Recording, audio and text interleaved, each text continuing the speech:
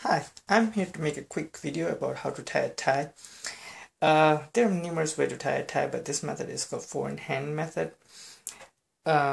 Before we start, let's get ourselves acquainted to the parts of the tie. You can see there are two ends of the tie. This is the wider end, this is the narrower end, and every tie has a manufacturer's level here, so we'll name it as level. Now, to proceed tying the tie, first is the rule how you lay down your tie on your shoulders, right? You see this wider end, as we talked about earlier. This side, the end where the wider end is, needs to be twice in length than your narrower end. Okay, whichever side your narrow end, it doesn't matter right or left, but whichever end it is, the wider end will have twice in length than your narrow end. Okay, now the first step is crossing over. Cross over your wider end on top of your narrow end like this. Okay, hold it.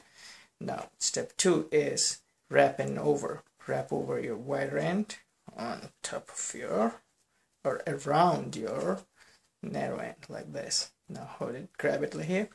Now when you do that, you ended up creating a loop around your neck. We'll call it as neck loop. Put this, your wider end, through the neck loop like this. When you do that, you eventually created another loop here, which is called front loop. Next step would be put this wider end through the front loop like that. Got this. Now we end up creating a four-in-hand knot here. Now next step would be to pull this narrow end down and put the knot up like this. The last step is, you see this narrow end, and we talked about the level earlier.